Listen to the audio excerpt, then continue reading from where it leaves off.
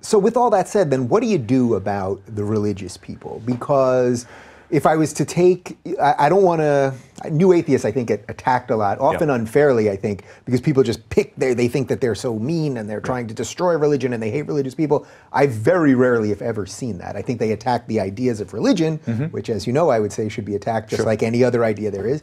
But going under this, this objectivist ideology, what do you do with the religious people? Well, how do they fit into a society? Because I don't think you're trying to exterminate them or even fully their, certainly not the people, but even the ideas of religion. I don't sense that you'd prefer, I suppose, that they start crumbling, but not. No, I want them to crumble. There's no question. I want them to crumble. I was trying to be nice. I was trying to give you a nice little. I know, but no, I want them gone. But there's only one way to do that, and that's education, education, education. It's to speak. It's to reason with people.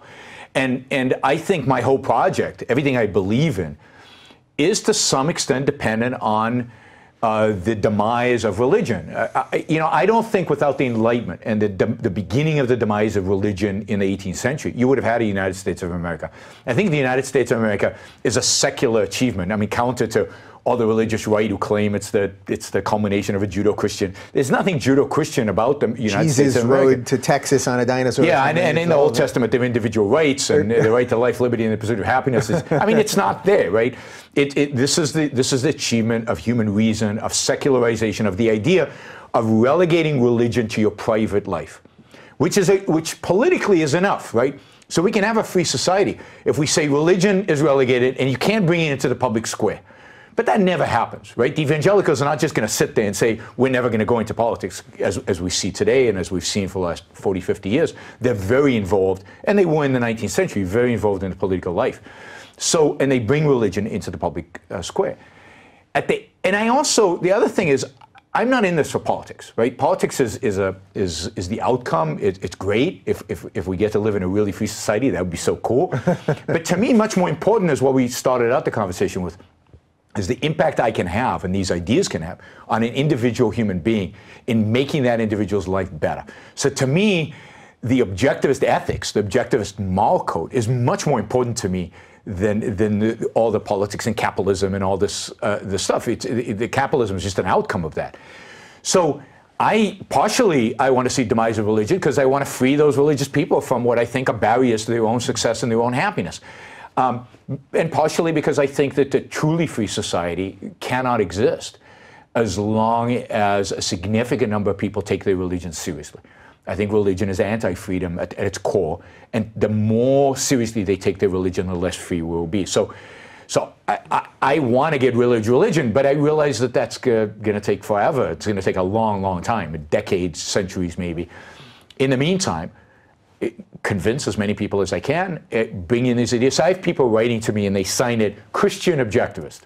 And then I have Jewish objectivist, Hindu objectivist, and everybody thinks their religion and objectivism are the same, right? Yeah. You can, fine. So my view is I'd rather have you be a Christian objectivist than a Christian, right? I'd rather have you adopt certain ideas from objectivism into your Christian framework than not adopt any of the ideas. So to the extent that I can impact people's lives, even if they don't embrace everything that I say, right? And it's a little spooky if we sit here and talk and somebody says, yeah, I agree. I've never heard of Yaron, but I agree with everything Yaron just said. Go read a little bit, go study, right? Because all I'm trying to do here and in my public talks is get people thinking. Yeah. And then if they read and then one day they come to the conclusion I was right, cool.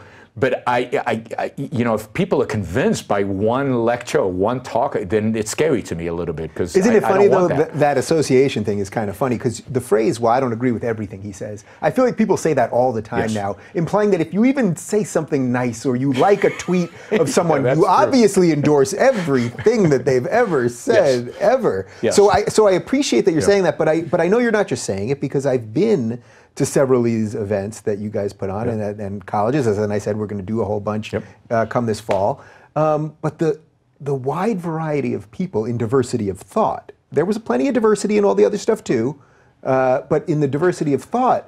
So it wasn't as if, oh, well, those objectivists, they only accept, there were people there who said they were believers. When most of the people I talk to, most of the people, I'd say 90% of the people that I actually speak in front of, either don't know anything about what I'm going to say, or violently disagree, hopefully not violently, but they disagree intellectually, fundamentally with what I say. And I have to say, I enjoy speaking to hostile audiences much more than I enjoy speaking to objectivist audiences. You know, they can agree with what I say. I can push the envelope a little bit here, a little bit there. I can stimulate them a little bit. But to see an audience that comes in hostile and at the end of the day is a little respectful of the ideas because I've said something and I've said it in a way that resonates with them, and they go, all right, so maybe I need to think about this again. That to me is so much more fun and so much more interesting and so much more world-changing at the end than just talking to the converted, if you will, and talking to people. So I love being challenged by young people. I love going to universities and having people really go after me. Yeah, and there's videos online. Videos online, you can find them, and you can tell that I'm enjoying it because I really get into it. But yeah, I mean, it makes it fun for me, right? I want to be challenged.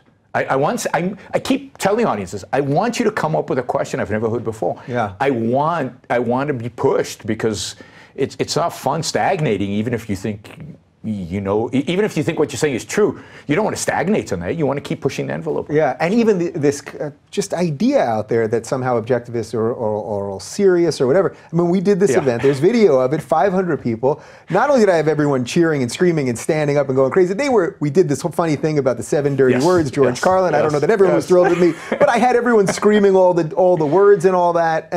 But it goes more to the point that I think people are just starved for some reality these days, just having fun, yelling out some curses and it being okay. Like we've sort of forgotten how to just be okay with some craziness. There's this perception that if you're an advocate for reason, if you're rational and believe in science, they somehow stuck up and you don't believe, you know, I love emotions, right? I'm a passionate guy, but I love sitting down and just listening to music and just feeling. You know, you experience life through your emotions, and you got to value your emotions. You got to cultivate your emotions. You got to really experience your emotions. Emotions are not just not tools of cognition. You don't discover facts. You don't discover truth emotionally. That's what you use reason for. But it doesn't mean you demean your emotions. You put down your emotions. It means you know their place in your life. Emotions don't have to do with truth. Maybe truth about me, but not truth about the world out there. Reason to discover truth. You just need to know what part of yourself is responsible for what. So objectivists who understand the philosophy, and many of them don't, many of them, I mean, there are a lot of jerks out there. There are a lot of people who use the philosophy to be jerks, but objectivists who are well integrated, emotional people, you know, because they understand the important role emotions play in human life.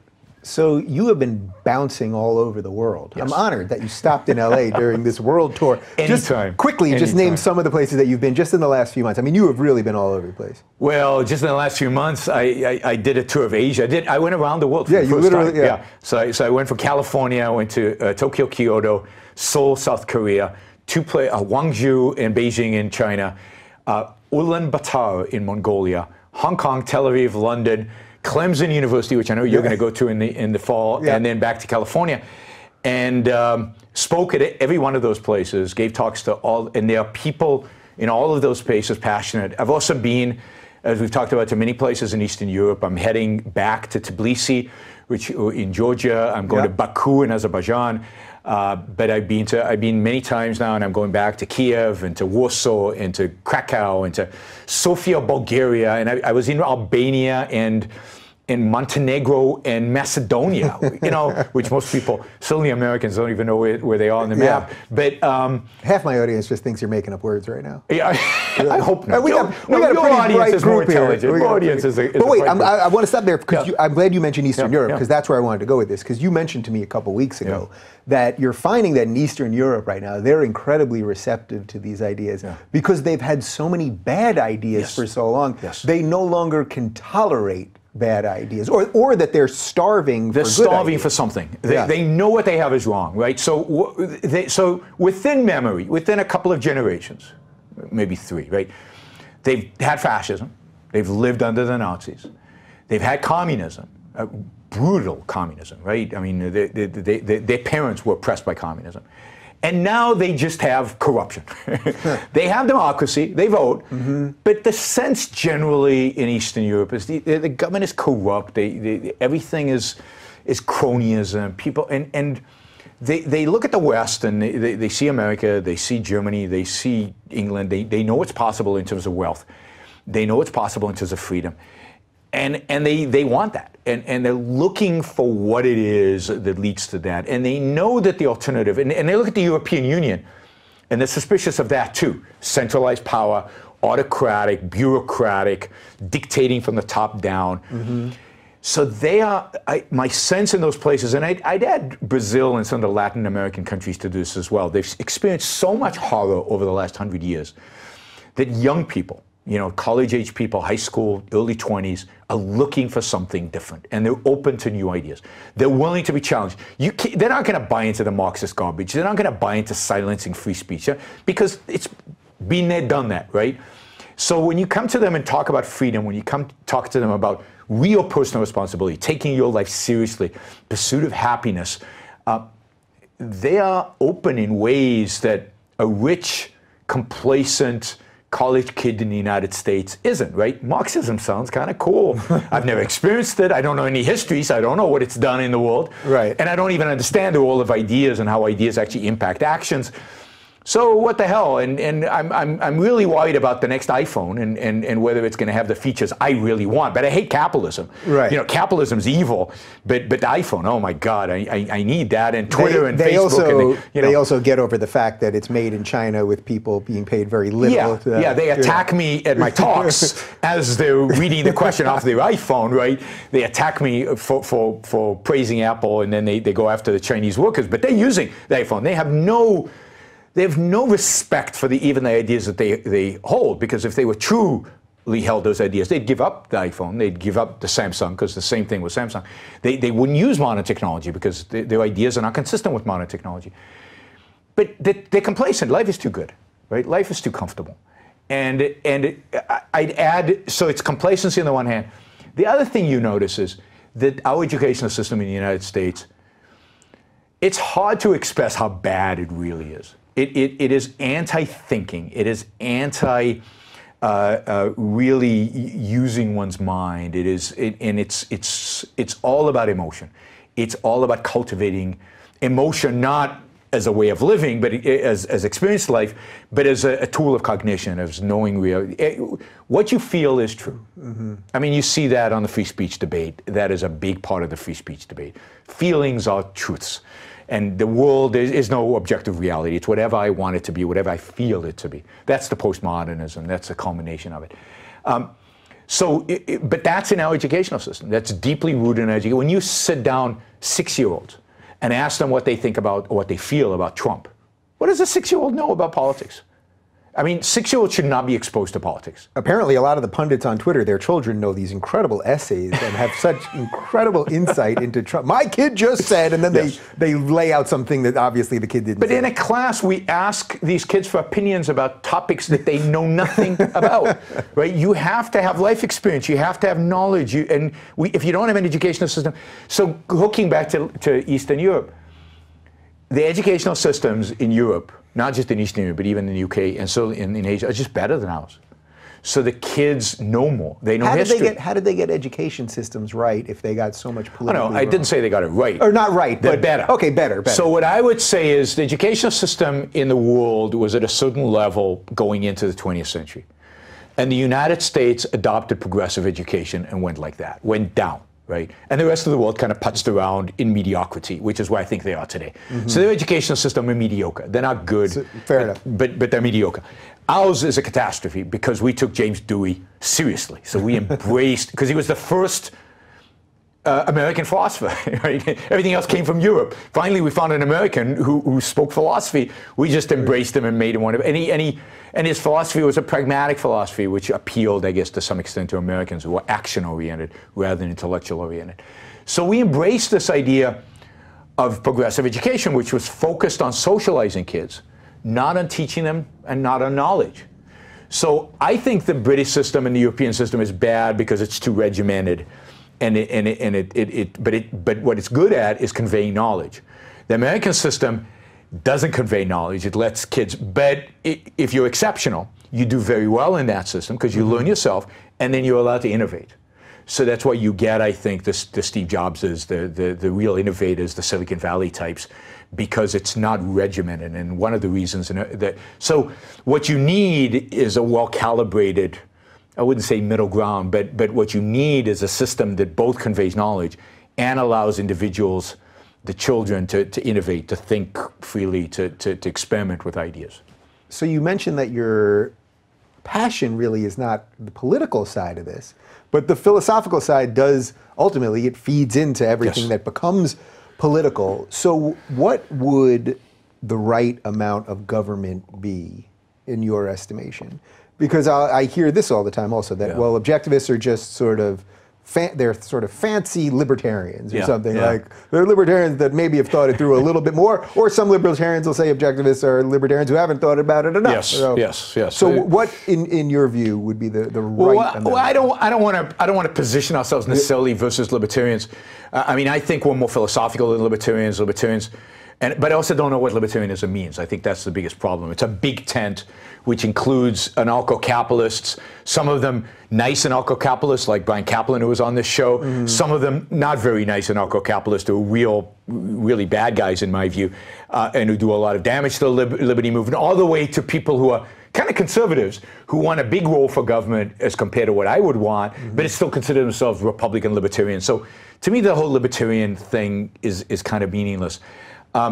So I believe that government has only one role, and everything needs to be measured on that, and that is to protect the rights of individuals, to protect your right to life. That's the core, right? To protect the ability of individuals to pursue the rational values they need in order to live and to thrive and to be happy in the end of the day. So what does that entail? Well, protect them against what, right? Well, the criminals that are going to steal your wallet, are going to punch you in the face, are going to murder you or rape you. There are always going to be people like that, right? So you need some protection entity, and that entity is government. It has the monopoly over the use of retaliatory force. They're there to protect you from the criminals. So when the ANCAP say even that could be privatized, that's somewhere where you say we... Absolutely not. It cannot be privatized, because that is legitimizing violence. That's saying violence, oh, we can have a market in violence. We can trade in violence. So it's a rejection of the idea that violence has no place in civilized humanity. They view it just as another market good.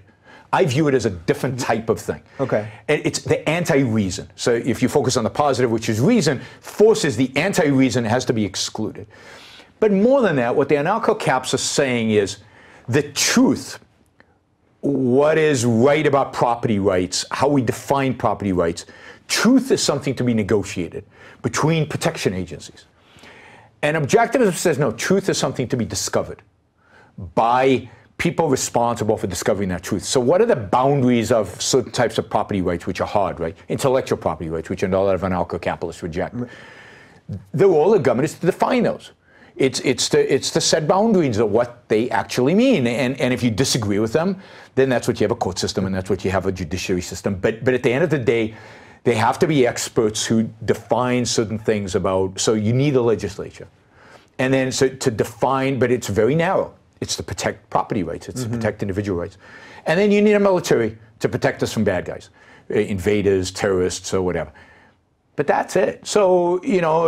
Well, what about roads and postal service and things like that? So, all the postal service. I mean, does anybody use the postal service anymore? I mean, so you would be for privatizing that? I just want to get some of this. All of that would be privatized. Yeah. Certainly, roads could be privatized. A whole book's written on how to do it. I'm not an expert in privatizing roads, and I think it's the last thing that we need to deal with, but I don't think it's that hard, particularly with modern technology, to privatize roads and to charge a fee for usage on roads. These are easy things. I think the challenging stuff that people talk about is healthcare and things like that, which I don't think is challenging, because I think the only reason it seems challenging to people is they lack imagination. But I ask audiences. So how would it be not challenging? I can't let you go the solution to healthcare is so easy, but you know, and I'll get to it, right? Yeah. Okay.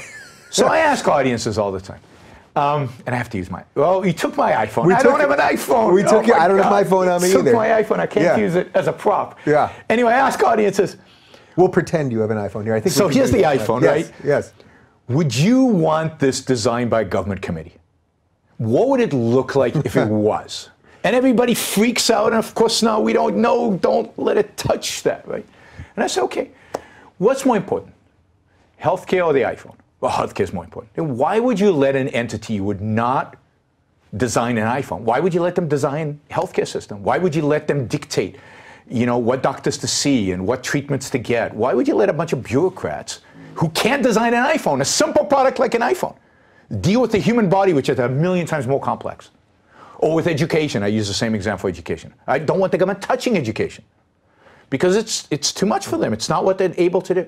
Why would you want the institution responsible for force, using guns, to come into a hospital? I don't want guns in hospitals. I don't want guns in schools, right? I'm going to get the Second Amendment guys after me, but I don't want, right? I don't want the government in. I think when I see government, I see a gun. I see force. I see coercion. I see authority. The only place authority belongs is to protect from people with guns. That's it. I don't want that use of force anywhere else. So what is the solution? The solution is to privatize it. The solution is to bring the same kind of innovation, imagination, entrepreneurship into the healthcare space that we have in Silicon Valley, right? Imagine if doctors viewed themselves as entrepreneurs, and if insurance companies could offer any product in the world that you would have, and economists have come up with these, you would have insurance against pre-existing conditions. You could buy a product like that. It wouldn't be that hard. You would have all kinds of different insurance. I could customize an insurance policy for me, and I would use the marketplace to figure out what treatments I wanted and didn't want, and that prices would be clearly identifiable. So the solution to healthcare, the problems that we have today in healthcare, is more freedom. Just like that's the solution to any economic issue. It's free up the entrepreneurial mind, free up the creators and the builders and the makers. So what, though, would you do about all of the people that just simply can't afford to get in the game? So using your iPhone analogy, obviously not everyone can afford an iPhone. There's going to be a certain amount of people no matter what. Now, I understand, before Obamacare, we took care of them at the emergency room, and it was absurdly expensive. That's crazy. And now we have a different situation. But what do you think the free market would somehow lift those people? But there's no question that they would. Look, so before Obamacare, 30 million Americans supposedly couldn't afford health care, to buy health insurance. And the question was why? And if you looked across states and you looked at the various insurance products, in states like California, which regulated to death exactly what an insurance company could offer, I have to pay for pregnancy and maternity and acupuncture. I've tried acupuncture. I don't like it, never going to use it. And a million other things that are covered. My insurance is incredibly expensive. But there are states, and I can't remember the exact which ones, but there are states that you could go to and get a simple policy that covered your emergencies and cost less than a cell phone bill. Now, how many Americans can't afford a cell phone? Almost none. 90-something% of Americans have cell phones and pay their bill on time and do something like that. Health insurance should be affordable to anybody. And it could be affordable to anybody if you got all these regulations and all these constraints. And then if you encourage competition with insurance companies, one of the problems is we have 2 or 3 insurance companies that dominate the field. But that's because they can only sell a particular package. When you commoditize insurance, you get monopolization. What you need is to get rid of the commodity aspect of it. Let competition reign. Let people come up with new innovations. And then you get real competition. And what does competition do everywhere, in every field? Drive prices down and drive quality up. And if you did that, there would be nobody. I'm not going to say nobody would have no insurance. Some young person would say, hey, I don't need to buy insurance. I'm young and I'm indestructible. And you know what? And a certain sliver of people that simply still cannot afford it. Certain sliver couldn't afford it. So what do you do with those people? I mean, I'd say the main thing you do with those people is you provide them with a safety net. But that safety net should be provided privately and not a government. A government shouldn't decide who gets to be part of the safety net, who doesn't. We should decide. And again, I ask every audience, there's a video of me doing this at a school. I say, how many of you want to take care, are willing to take a portion of your salary every month and pay into a fund that takes care of people who really cannot take care of themselves? Every hand in the room goes up. I said, so what's the problem? Why do we need a government bureaucrat to come with a gun and collect the money from you when you're happy to do it voluntarily? And you all see why it's good for you and it's good for the world in which you want to live to help those people who are falling in bad luck or who can't, for whatever reason, take care of themselves right now. So we create a private safety net. Now, I know, because we talked about this last time, and your listeners are very cynical. Oh, nobody would pay in. But that's just not true. In the 19th century in America, there was no government safety net. And this country was relatively poor as compared to how rich we are today. And immigrants just flooded. You think the illegal immigrants from Mexico, some people think are a problem. The flood of immigrants that came into America in the 19th century far exceeds anything that has come in from Mexico as a per capita basis. Mm-hmm. They all found jobs, or some of them struggled and family helped them, and others struggled and the community helped them. But the government didn't intervene. And almost nobody, I'm not going to say nobody died in the streets, but almost nobody died of starvation in the streets. Today, we're far richer. Mm-hmm. We have, Patreon. We have mechanisms to raise money that have never existed. There's no question. And we have these billionaires who have, the amount of money that they have, the amount of wealth that they have is unimaginable. The idea that in a culture like ours, we couldn't afford to take care of a few people who really can't take care of themselves is ludicrous to me. The idea that we need some government bureaucrat to decide how much of our income we'll have to donate is bizarre. Is part of that we've just been sort of dumbed into submission? We've just accepted at this point that this is how it is. So if you were to say to the average person, well, would you give more? They'll say yes, but then to actually take the notion of I'm going to now vote for people that are going to make that a reality is sort of a bridge too far. But it's more than that. It's that a lot of people will say this, and this relates to a lot of issues. People will say, I would do it. I know I would do it. But they won't. Right. And I've talked to businessmen who say, my industry does not need to be regulated. We're honest. We do it right. There's competition. But that industry, they're all really bad people, and they need to be regulated to hell. And you see this projection, and this comes from a certain cynicism about the world, but it comes from a certain view of human nature, which again I'm trying to combat. And I think this goes to the core of I want people to adopt this idea that we can be rational, that we can think for ourselves, that people can take care of themselves. 99.9% of humanity can take care of themselves, can feed themselves, can clothe themselves, can live a life that is successful. There are few people that for genetic reasons or whatever are born incapacitated or accidents happen to them. But if you look at a human being out there, they can take care of themselves. And what they need is to be taught how. And they need to be educated, and they need to stop feeling sorry for themselves, and they need to get up on their feet. What a waste of a life to moan and complain and bitch and assume that everybody's a bad guy around him.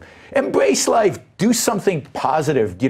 Make something of yourself at whatever level of ability you have. Some people have a low IQ or not as strong or whatever. Whatever realm you live in, you can make something of your life. That's what I'm about. And if that's what you want in life, then the system that makes that possible is a system of freedom, is a system that is not going to place artificial barriers in your pursuit of life. And as long as you're not hurting other people, you do what you do. And you know what? You're going to fail sometimes. Failure is part of life. And when you fail, you can go to your neighbor and ask for help. And if you've been a nice guy, they will help you. And if you've been a rotten guy, they might not help you. That's part of the personal responsibility question here, right? And take responsibility for your own life, live it. Don't expect other people to be forced to help you. You don't have a right to pull a gun on your neighbor and demand their help. Somehow that gun goes away when we vote to take money from our neighbors to help us. No, if this is a great point, right? If something's immoral for an individual to do, it's immoral for the group to do. That's the point Ayn Rand makes, right? So if stealing is wrong, then stealing is wrong. And it doesn't matter how many times we vote on it, doesn't matter how many people vote on it, it's still stealing. It's still using force, taking something away from me that belongs to me. So if we can just adopt that simple principle, right? And if we can understand and people can accept that personal responsibility, that's the hope I have politically, for the future. Yaron, I usually like to offer a guest a chance to kind of sum up their philosophy and do it in a nice little bow. You beat me to it. I think you beat me to it. I do want to add, though, before we end, that as I said before, next time maybe I have Shermer and Pragerin, we can get you involved in something like that that would be fun. For another perspective. But for the record, you have offered to debate plenty of people that I've had on the show. We're going to do. Ben Shapiro just said that he's willing to do something with you, so we're going to do that and see if we can mix this in, because I think the next evolution of the ideas behind this show are having more of these conversations. Yeah, and as people can discover on YouTube, I've debated plenty of people, so it's not. I don't shun the debating format. I enjoy it, and these are people I respect. So even though I disagree with many of them on many different issues, I believe in that dialogue. I believe the only way to actually move things forward is to discuss, to debate, and to use, as long as we all accept that reason is the guide for truth, and that's where we're going to discover truth out there, then yeah, bring them on. It's going to be a lot of fun. Are you going to do any of these events with me in the fall, or you're all over the world again? I'm all over the world again. I'm traveling this fall. We'll do some events on campus. We'll make it happen. All right, very good. For more on Yaron, follow him on the Twitter machine at Yaron Brook.